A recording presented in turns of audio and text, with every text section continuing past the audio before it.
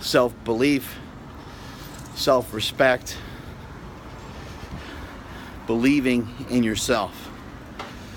All these things are critical elements to you forging forward. All these are key ingredients to you putting one foot in front of the other continuously, day in and day out, and never getting so down on yourself. My brother, Mad Dog Mike Bell, died 9 years ago on this very day. December 17th, 2008 is when he passed on. I'll never forget getting that phone call from my dad and hearing the screams of my mother in the background. How did this all come to be? How did something like this happen? We grew up in a great family. I have two great parents. I have another great brother named Chris Bell. We have good aunts, uncles, cousins. How does something like this happen? Well, here's the way I see it. First of all, I know that a lot of you guys know people that are close to you. I know you have friends. I know you have relatives that are probably drug addicted, alcoholic. Maybe they haven't even gone for help yet.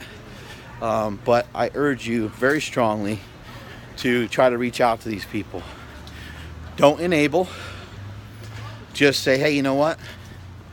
I think you're struggling, and I could be wrong, could be overstepping my boundaries, but I want you to know that I am always here for you anytime you need me. And you may have to do that a couple times, because they may not, they more than likely aren't going to be like, oh yeah, bro, thank you. It doesn't work that way. It's a lot more complicated than that.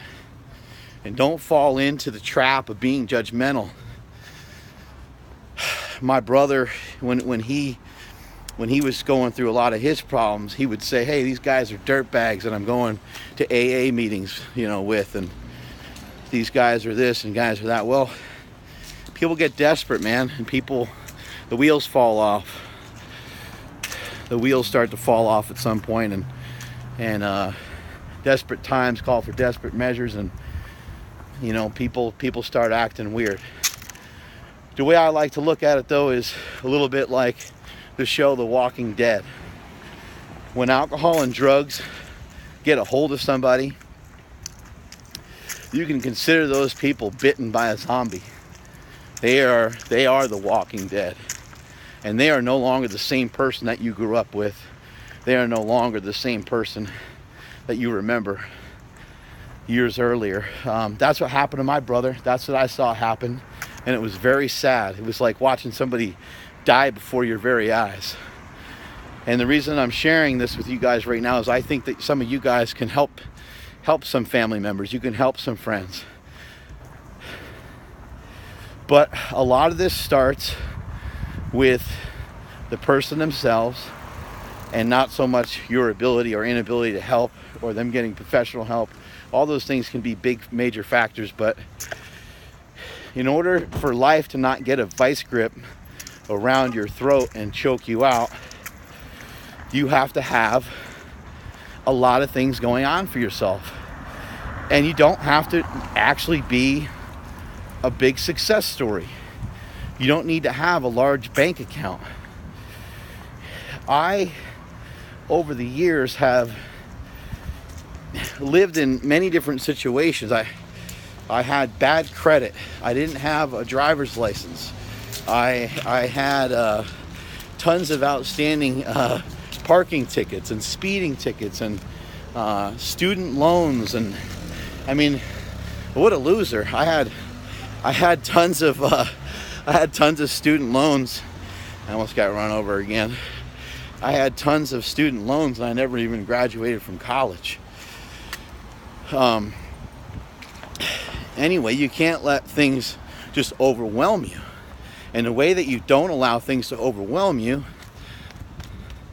you stay strong in here.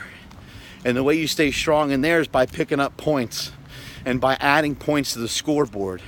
When I played football and the other team would talk shit, you would just point. I'd point to the scoreboard, because every team I've ever been a part of kicked the crap out of whoever we were playing against. And you just point. You didn't even have to say anything. You'd be like, scoreboard. Well, I'm adding points to the scoreboard of life all the time, and it's making me feel fucking awesome. That's what I'm talking about in a lot of my messages on Instagram. Talking about adding points to the scoreboard. And when you start looking at other people to admire, and when you start looking at other people to emulate, they should be putting up points on the scoreboard. And I'm not just talking about making money. I'm talking about accumulating points in those corners of life that are difficult. Is this person, some of these people that you're emulating, some of these people that you admire, are they well-rounded, or are they trying to cut some of these corners? The corners are where the points are. That's how you pick up the points in the first place. There's points in terms of fitness, there's points in terms of nutrition. There's a lot of ways to accumulate these points. And why are they important? They're important for your self-esteem. They're important for your self-respect. They're important for you to feel fucking good about yourself. My brother, he could have actually been born this way for sure, and maybe there was no chance for him to get out of it. But my brother felt like shit about himself. And I know a lot of you guys do too. I know we all have these ups and these downs. So we have to figure out, how the hell can we manage some of this? How the hell can we stay out in front of some of this? And it's my belief that nutrition and fitness can solve a lot of problems for us.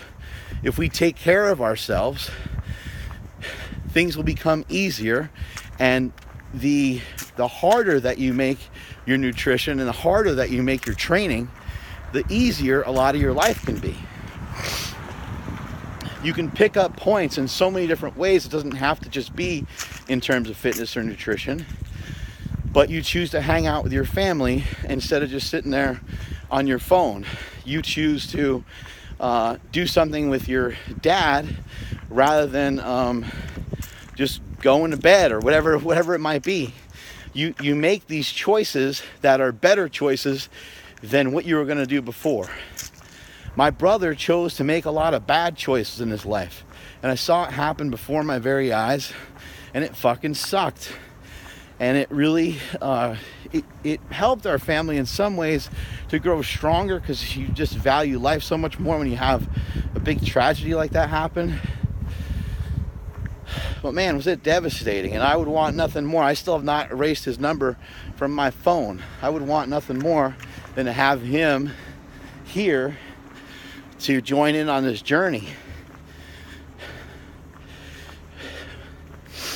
But I think at some point my brother lost himself. And the whole point of me sharing this message with you right now, and the whole point of me being in your ear right now, is for me to communicate to you, don't ever lose yourself. Don't ever give up on yourself. Things are hard. Things are difficult. They'll get easier if you just keep working, and you just keep trying to find. You just keep trying to find what it is you're in search of. You don't need to know what you're searching for. When my brother talked in the movie Bigger, Stronger, Faster, and he said, I know I have something inside of me that the rest of the world has to know. And I know I have a message inside me that I have to share with the world, but I don't even know how to share it with the world. Where he's sharing it with the world right now. He didn't know what he was working towards. He didn't know what he was working for.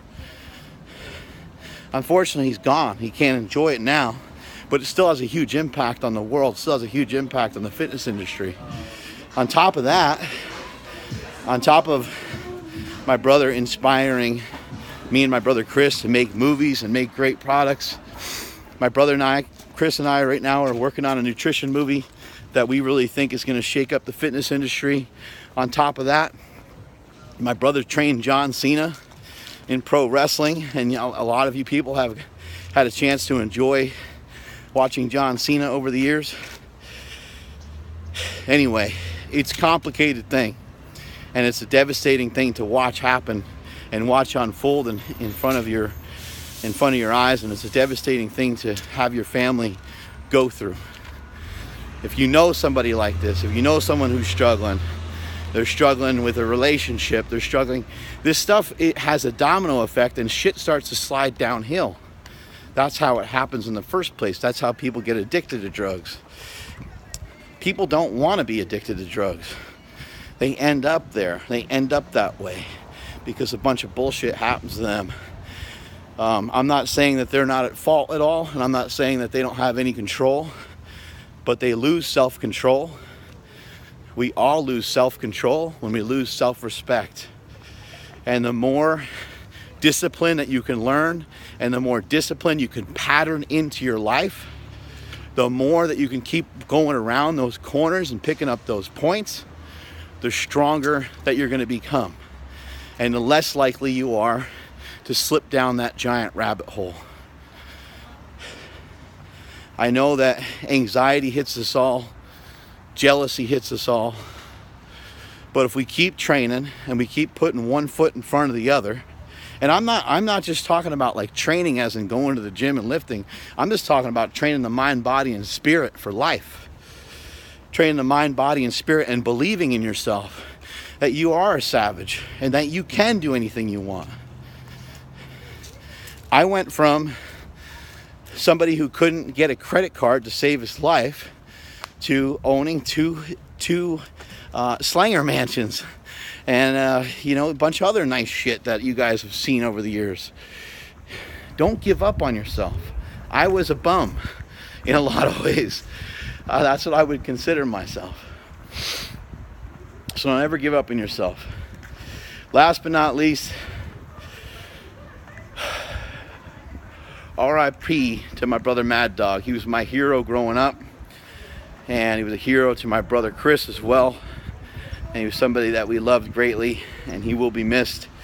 I still got your number, bro, and every time I watch WWE, I want to pick up the phone and give you a call, even though I know it's not rational. I know I can't do it, but I wish you were here, and I wish you were here to enjoy the journey that you started for me in our